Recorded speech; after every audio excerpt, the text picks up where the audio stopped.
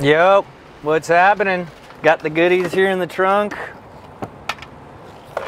Maybe I'll wear this mask, I don't know.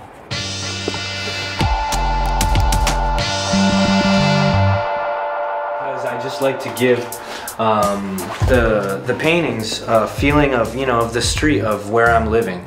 So wherever I go, if I'm in Barcelona or Berlin or whatever, that one I made in Berlin, I take the street advertising that I find and I put it in the background, and it gives it like a historical June 2012, you know, only then will that ever be made from Berlin, like a historical and a regional kind of feel to them. You want me to show you Manimal Friends, that book that I just made? Yes, yes I do.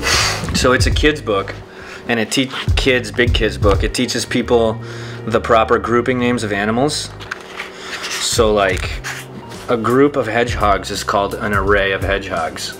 A drove of donkeys. I was trying to sell this book one time and these two girls walked by and it was not the good animal to pick, but I said, hey, do you guys know what a group of donkeys is called?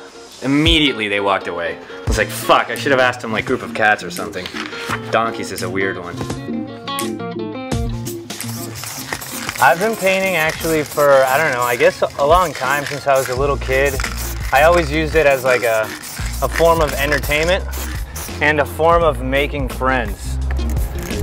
These characters just make me happy. They're like the things that I want to see on the street. I was just really influenced when I was in Europe, when I was doing a residency there. You know, shit was just going on and I just wanted to like express my voice in the most angry and violent way. Holy fuck, this is so good. The reason why I use so much tape is because I hate sloppy lines. So, I just use a lot of tape. That's why I go to the dollar store. What the fuck are you talking about? She's putting the boobs on. What? Go get it. You're like, boobs?